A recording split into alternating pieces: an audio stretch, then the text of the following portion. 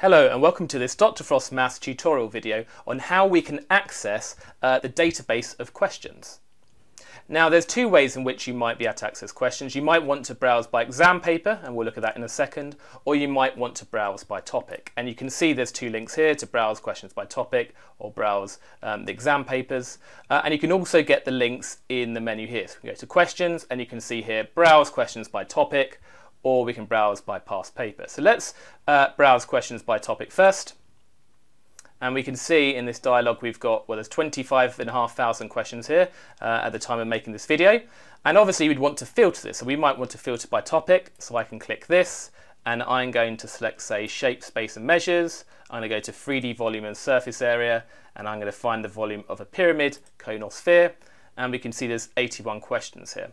So I can then filter by author, so I can get a particular exam board. I just want Edexcel questions, and we can see there's 35 Edexcel questions, or we can go to other exam boards as well.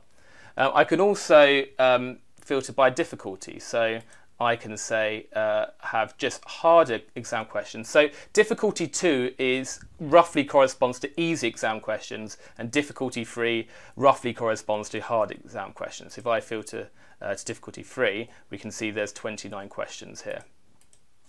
And you can also just type in any keyword as well. So if I just remove this selection, I could say type in my name. So if I type in Jamie, I can see there is 9 matching questions in the database. So I can see, in fact, there's an Edexcel question with my name in it.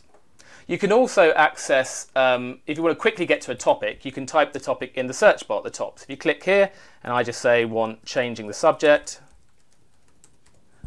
I can see here I've got changing the subject where the subject appears once only, or changing the subject where the subject appears multiple times. So if I click that, for example, it will then quickly go to all the matching questions on that particular topic. So that's just a nice quick way to access that.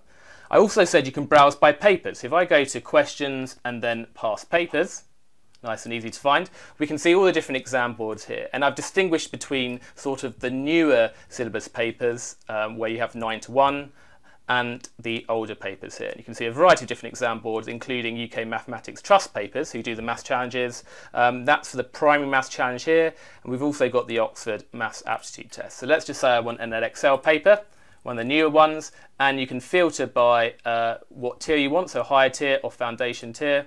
And let's just say I want last year's paper, and I can select it, and you can see all the questions here. And you can answer the questions just as you can on the browse by topic mode. So I can just put in an answer, and it's great for doing this in class. So you can find a question, you can get the students in your class to do the question, and then you input their answer, and it will instantly feed back on what the correct answer was. And you can see a number of options up here. So I'll explore these more in another video, but we can set that as work. So I can set this particular GCSE paper to a particular class.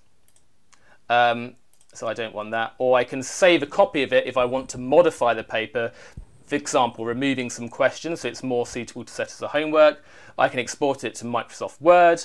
I can play it as a live game, which again I explored in another video. Or I can do practice mode. Now it's mostly for students, but what happens is it presents the questions one by one in the paper.